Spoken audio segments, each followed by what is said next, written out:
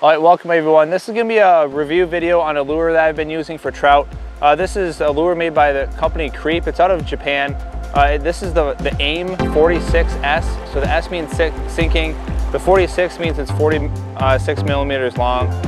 So it's a good compact size.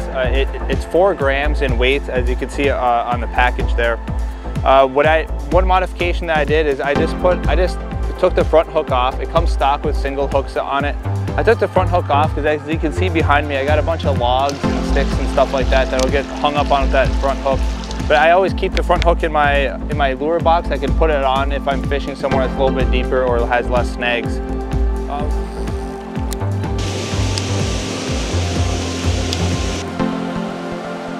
All right, the bill, it's really durable. I've been using this around a lot of rocks and stuff like that, and it has not broke. It's reinforced a little bit on the bottom right there.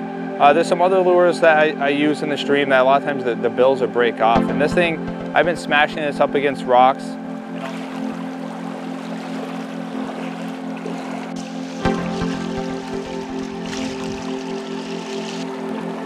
It's a nice one. That's a dark one.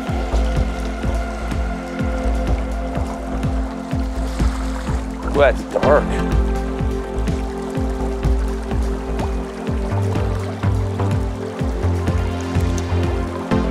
This color here, I forget exactly what it's called, but it's a limited edition 2021 color.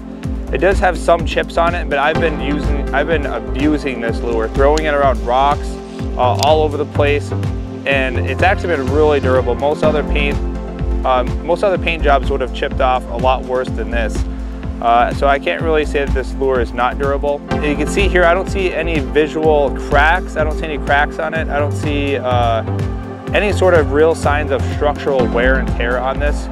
Sometimes what can happen is back here by the hook tie, you can get a little split there in the wood or the plastic in most lures, but this lure has actually been really durable so far. And for this lure not having an internal weight system, so what I mean by that is a lot of times there's like a magnet with a steel ball bearing in there that'll slide. There's no rattles or anything in it, but it still casts really good and really straight. Sometimes when you have lures that aren't balanced well, they'll cast inconsistently, so sometimes they'll cast like this, or sometimes they'll kind of flop around and then like your hook gets caught up in the line. I haven't found that to be an issue at all with this Creep AIM. One thing I like to do to get the most amount of action is using a snap. I just use this little owner. This is a 000 size snap that I use on there. And that way I take the front split ring off and I get a lot more action out of this. And I switch my lures a lot. I could just go like that, switch my lure, and I'm done, just like that.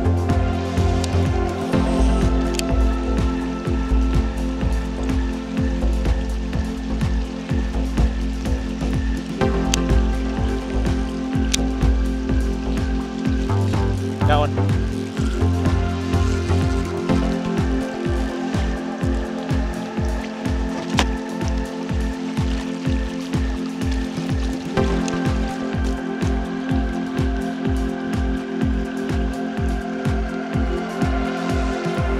So right here is a really good way to test the way that the lure swims, kind of like the versatility I like. So there's some faster currents up here. There's a slower eddy through here, and you're going kind of up, like down current, and then cross current, and then going up current. Sometimes your heavier JDM trout baits, they're really good at cutting through heavy current and having good action in there. But then when you get to areas that it slows down, it takes a lot of rod action to be able to get action out of your lure.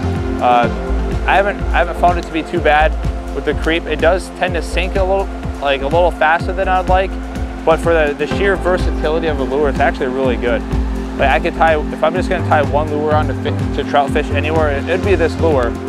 So as you saw, it's a pretty versatile lure, able to fish this like shallow, faster current, also some of that slower, deeper current as well. So for your just all-around versatility stream fishing lure, I definitely look at the Creep AIM 46S, that's what this is. Available in the US at baitfinesseempire.com. Very reasonably priced, and also with those 2 single hooks, it just makes it that much better of a buy as well. Just ready to fish right out of the box. So stay tuned for more trout fishing stuff, and subscribe, and also make sure you follow me on Instagram. I post a lot of different pics on there. You can kind of see what's coming ahead in YouTube videos that way. So stay tuned, and thanks for watching.